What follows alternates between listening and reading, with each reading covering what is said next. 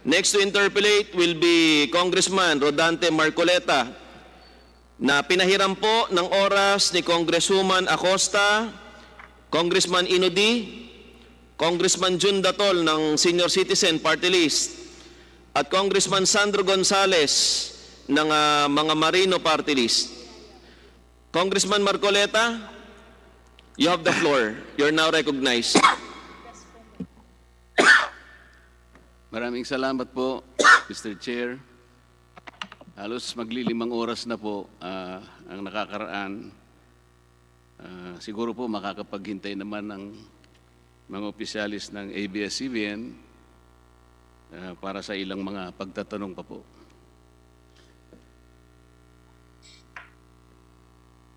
Ang PDR po kasi, Mr. Chair, pag tiningnan mo sa isang kapirasong kasulatan halimbawa, kung titingnan mo, wala namang masama dito eh.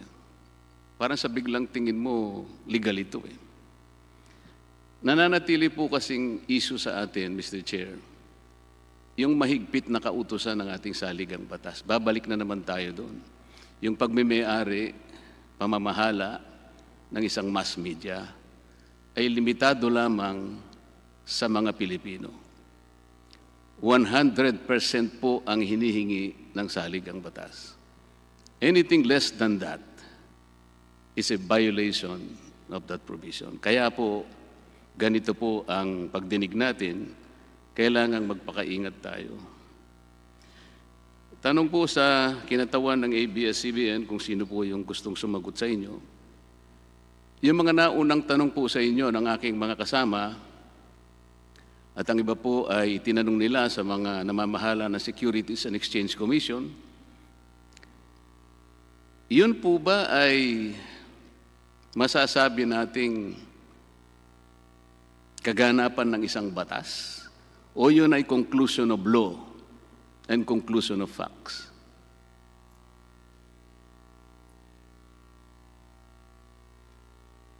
ABS-CBN.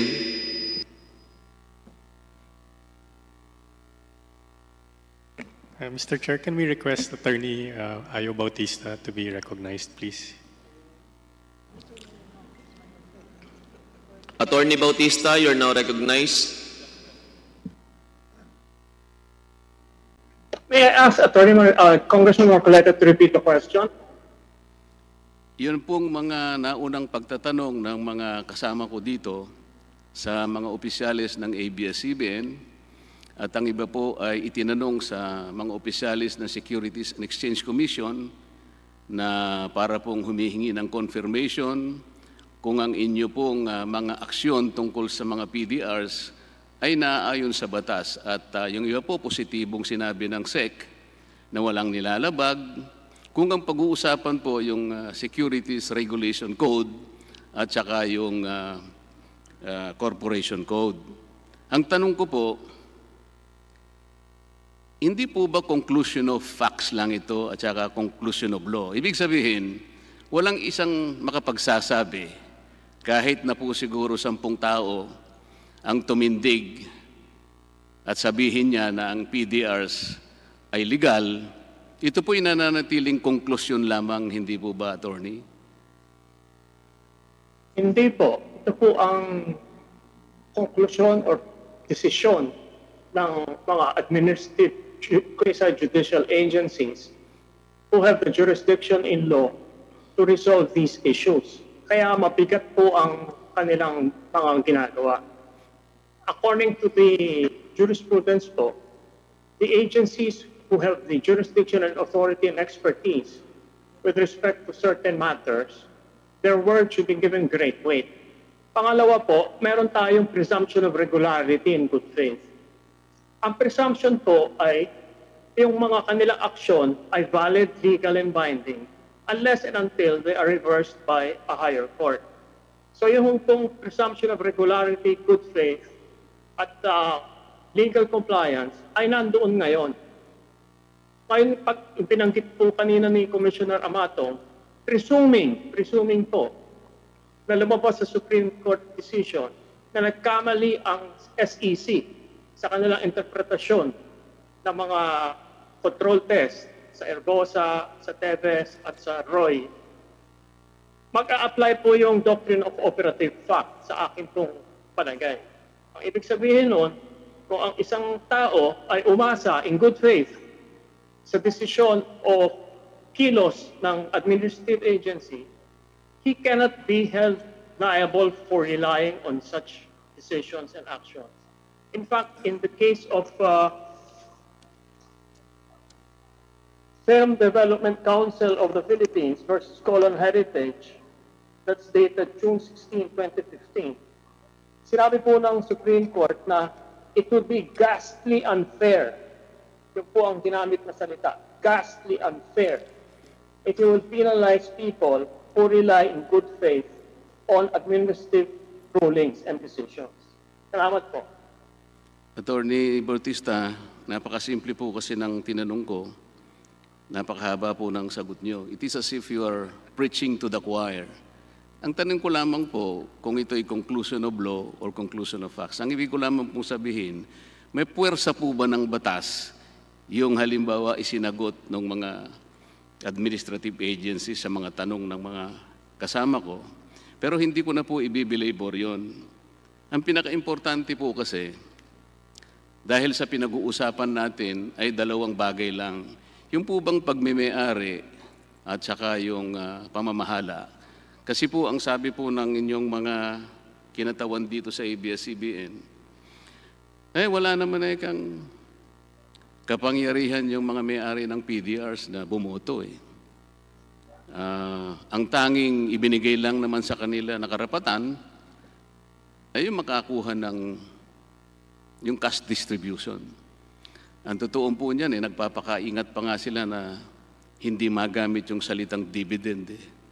Kasi nga, ayaw nilang masabi talaga na stockholders. They are simply holders of PDRs. Talagang inilalayo doon sa usapin na talagang walang kontrol. Ang ibig po bang sabihin, Attorney Bautista, yung po bang paghahawak lamang ng voting rights, yun lamang ang nakakakontrol sa mga aksyon ng isang kumpanya? Doon po sa decisions ng Gamboa at kay Hindi po, Roy wag na po versus ninyong yung Gamboa. Tinatanong ko lang, ang ibig ba nyo sabihin, kumo ang isang PDR holder ay hindi siya nakaboto o makakaboto, ito tanggapin ko muna na hindi siya nakakaboto. Ang ibig po ba niyong sabihin, yun lamang may hawak ng boto ang nakapagbibigay ng kontrol sa isang korporasyon? Yun po ang desisyon ng Suprema, ng Korte Suprema. Hindi ko po opinion nyo. Huwag po ninyong gagamitin ng Korte Suprema. Kayo lang mo po ang tinatanong ko Ang ibig, ulitin ko po, napakasimple po nito. Pinalilito po kasi ng mga representatives ng ABS-CBN, wala naman kang kontrol yung mga yan. Ang boboto rito ay yung ABS-CBN Holdings Corporation. Kaya sa ganung kaparaanan, wala silang kontrol. Di ba? Ganito na lang para maintindihan po niyo ng lubusan, Attorney. Ginamit po kasing halimbawa ng isa sa amin dito na yung pong Philippine Depository Receipt. Wala kang iniwan yan sa sa ticket ng karera. Bagamat napakasimple po ng pagkakagamit ng paghahalimbawa, Atty. Bautista, gamitin ko na rin po yon. Yung tao na gumamit ng isang nominee para bumili ng ticket, siya po yung may-ari, siyang principal. Meron lamang siyang inutusan. Kapag nanalo po yung kabayo po yata ang pinag-uusapan doon yung po panalo, ibibigay doon sa principal. Hindi kukunin nung inutusan na bumili ng karera. Di po ba? Kung loto naman po yan, kahit na po ako hindi tumataya ng loto, pero naiintindihan ko po yung mekanismo niyan Halimbawa po, Atty. Bautista, mawalang galang na po sa inyo. Kunwari lamang po, inutusan ko kayo na bumili ng isang loto ticket. Pero mahigpit po yung tagubilin ko sa inyo na ito pong numerong ito ang inyong gagamitin.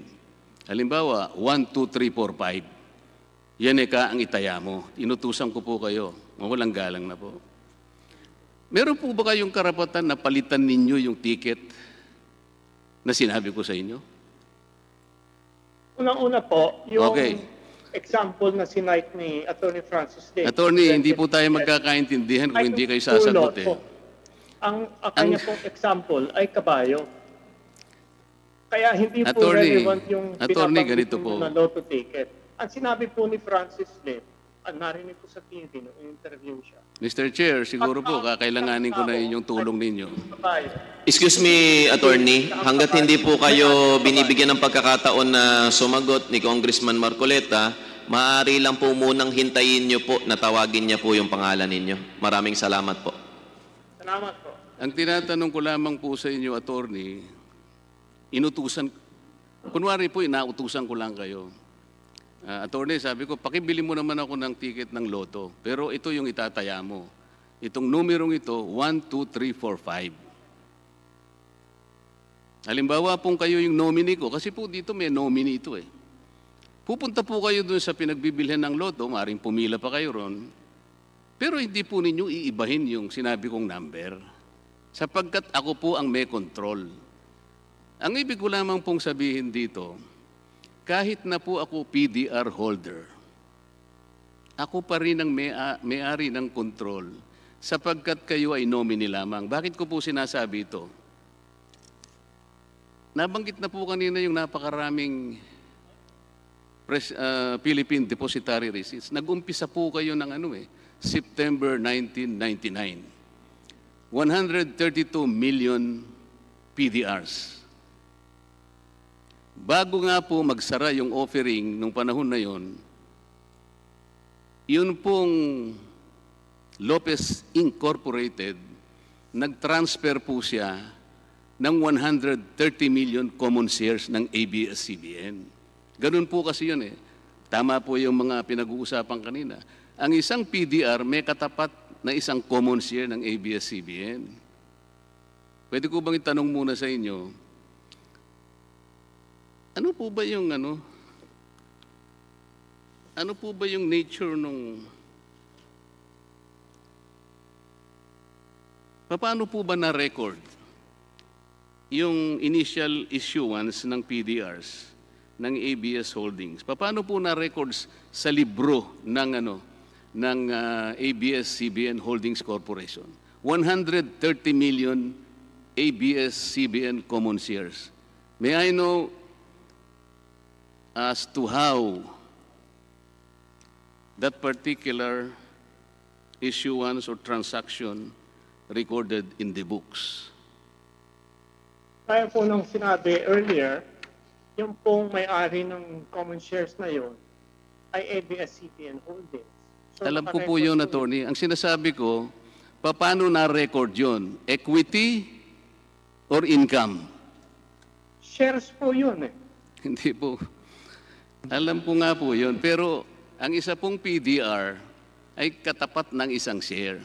Nag-transfer po ang Lopez Incorporated the same number of shares. 132 million PDRs corresponding or relating or underlying 132 million shares.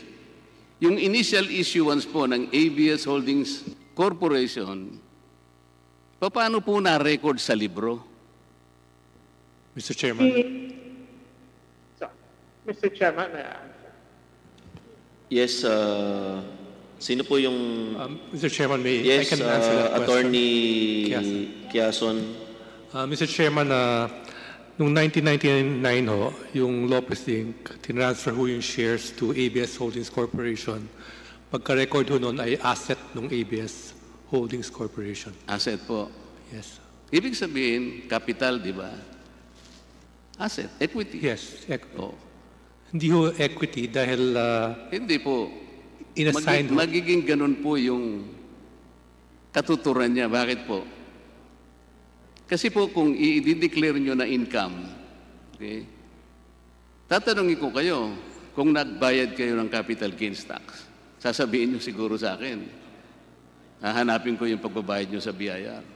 So kung i-consider po ninyo na equity yun o kaya capital, walang iniwan po din yun sa isang taong nagmamayari ng isang common share. Ito po ngayon yung ano dyan. Kaya po natin hinihimay ito.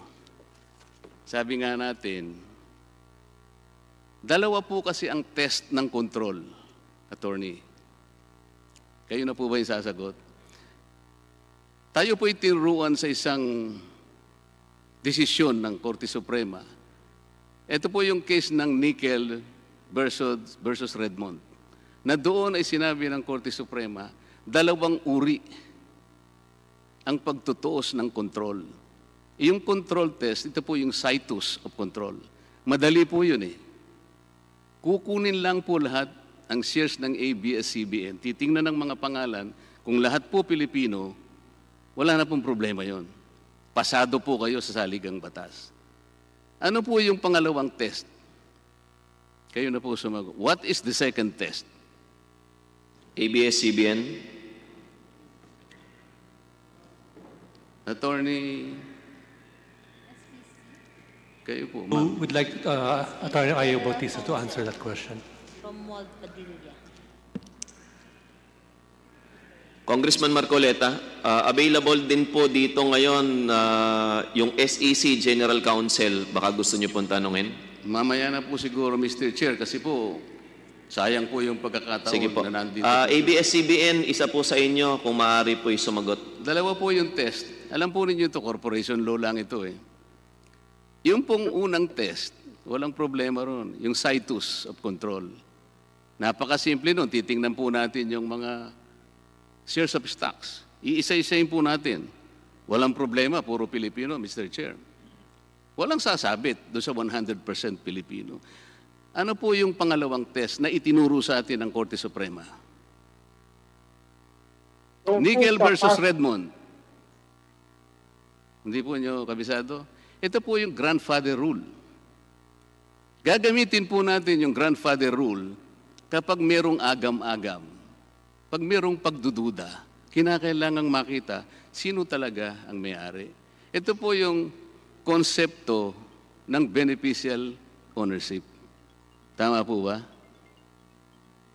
Ito po kasi ang pinaka-gist ng ating pinag-uusapan ngayon. Wala pong pagtatalo, Abs-Cbn is a mass media company. At sa ating saligang batas, talagang mahigpit ang kautusan, 100%. Alam po ninyo, ngayon po kasi modernong panahon,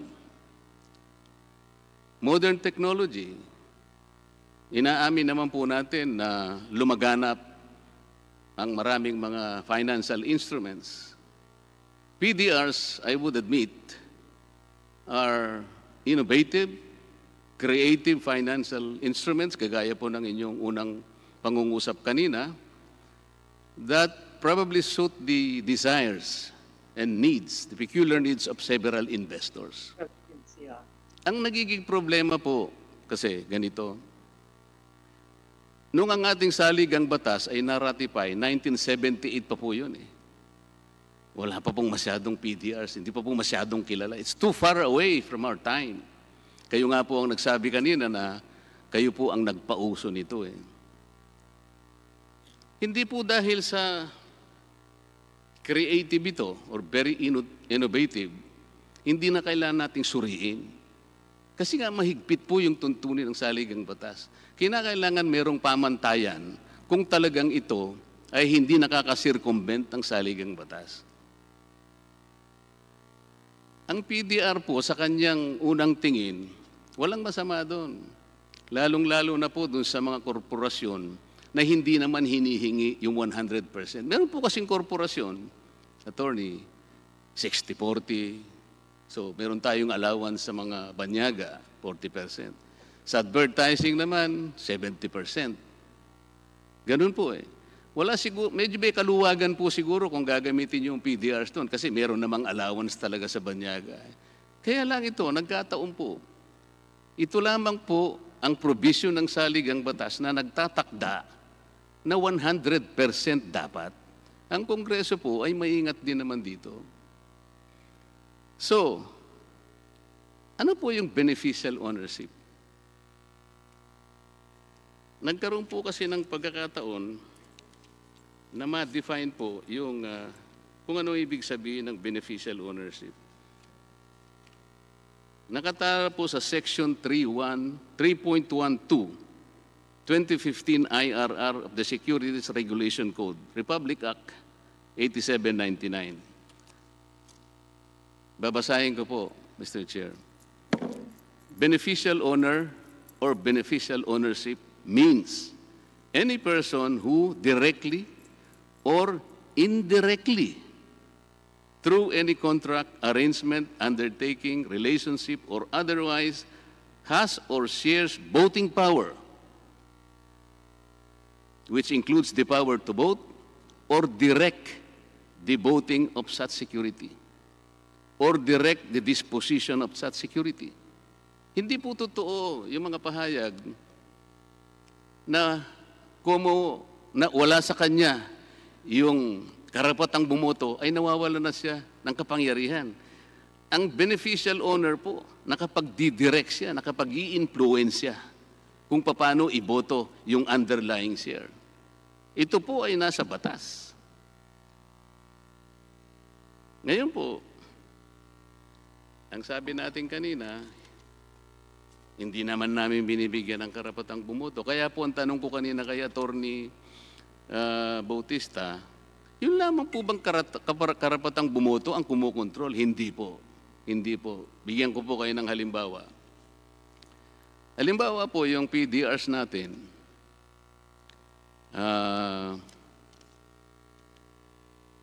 Hindi ngayon, meron kayo halimbawang gagawin na isang fundamental decision. Mangangailangan po kayo ng, under the Corporation Code, mangangailangan kayo ng at least 2/3 ng outstanding stocks ng ABS-CBN.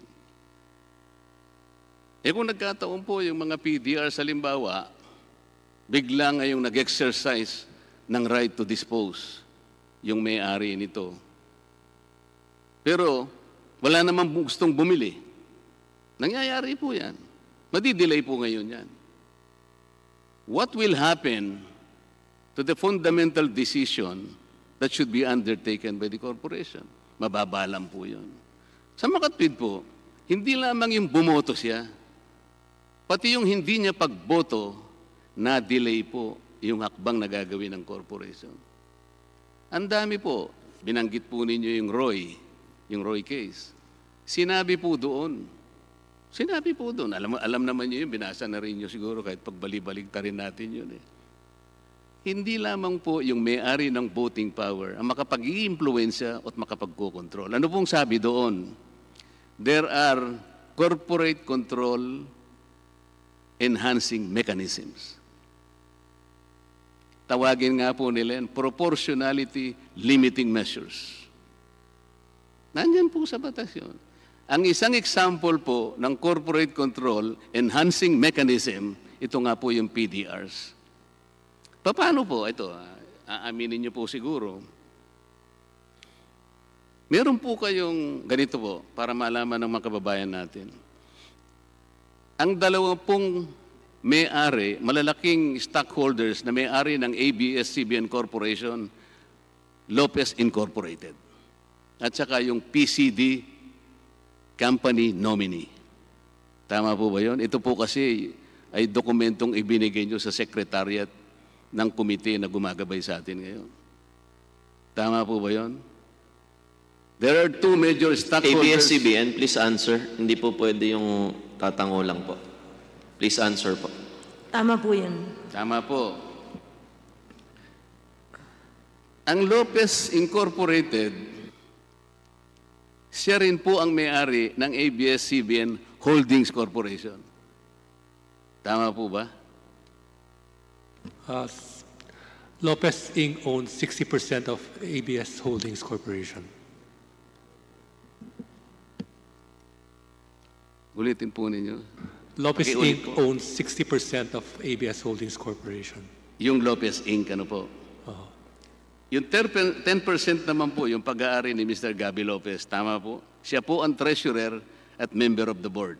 Opo, tama po yan. 30% hawak po ni Ginoong Oscar Lopez, Manuel Lopez, at saka Salvador Tirona.